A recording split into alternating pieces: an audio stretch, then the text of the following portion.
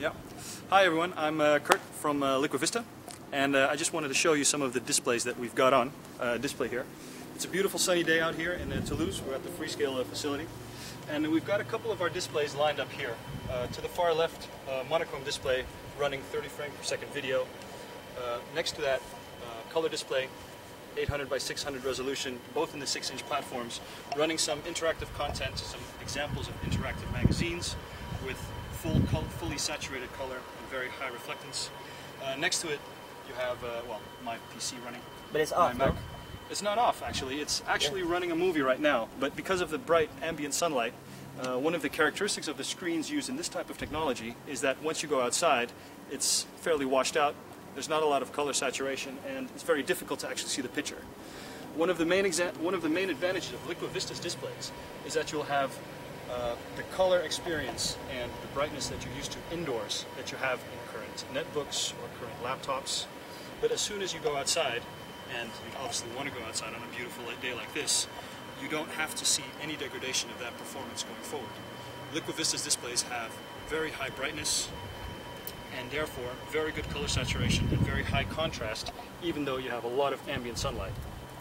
So here you have two prototypes. One is only black and white, Yep. and has a touchscreen. Yeah, I can actually do stuff here? Yeah, you can move it around. You can see it's running video here, but we've added a capacitive touchscreen on top of that, just to show the possibilities in terms of application you can put on this type of platform. I'll just scroll through a couple of pages there, a couple of magazines, a couple of books. Usually when you add a touchscreen layer on top, it can lower the readability, right? But there... Yeah. Adding a layer on top of a display always will reduce the readability a bit. You'll have a bit more glare, and you'll have reduced optical performance. But because of the fact that our displays are Liquavista displays are very bright to start out with, because they have a high aperture ratio, very high reflectance, and don't require the use of polarizing films, the effects of a touchscreen on top of that are far less than with, for example, an LCD. Nice. So these are prototypes. How far away is it from being an actual product? We're working very hard to get these commercialized. The intention is that by the second half of 2011, these products will be in full volume in the form that you see them now. So right now we're generally looking at 6-inch to 8-inch platforms for the e-reader space, but you know, in the future, who will tell? There is no limitation to what sizes our technology can go for and what sizes our technology can fit into. Because what you have to do is that you have to change about 10% of the LCD manufacturing process. Is that what you would say? So an existing LCD manufacturer can take their existing manufacturing facilities and convert those with a small conversion to make displays based on Liquivista's technology. And these displays being with the brightness that you see today, with the same indoor performance as LCD displays that you, for example, have in this MacBook out here, but in addition to that, with a significantly lower power consumption. Because of the fact that we can drive the displays based on content with a much lower frequency than, for example, LCD, and the fact that you can scale up the refresh rates of the display depending on the content that you have on it. Now, the display samples you see here are running. We have demos based on Freescale's MX51 host platform as well, working. We have those available as system development kits for customers. And the intrinsic low power capabilities of our displays compared with the Freescale MX51 platform are actually a perfect fit to ensure that in the future when we come up with these applications and products, people can make products that ensure freedom not only because you can use them indoor and outdoor, but also because the battery life is, you know, a factor multiple times actually better than current devices. If you would, for example, take an iPad today and you'd put a Liquavista type display into it, you'd be able to use it outside, and you'd be able to use it for days without charging instead of hours. So we're still here showing the Liquavista, and you have some layers, the way that you can make the screen. How does that work? Yeah, I'll just pause it a minute here so I can further explain. I think one of the big advantages that our technology has over other emerging technologies is that current LCD manufacturers can basically take their existing lines and manufacturing facilities, and with a very small conversion, just a few steps, actually change it and make them capable to make our displays. If you look at this little animation that shows, well, it shows it indoors now on my Mac, which is a bit better than outdoors, but it shows a number of layers and the stacks that are just required to make up a Liquavista electrowetting based display. And you can see there are a number of different layers on top of there, very analogous and very similar to what's in the LCD market.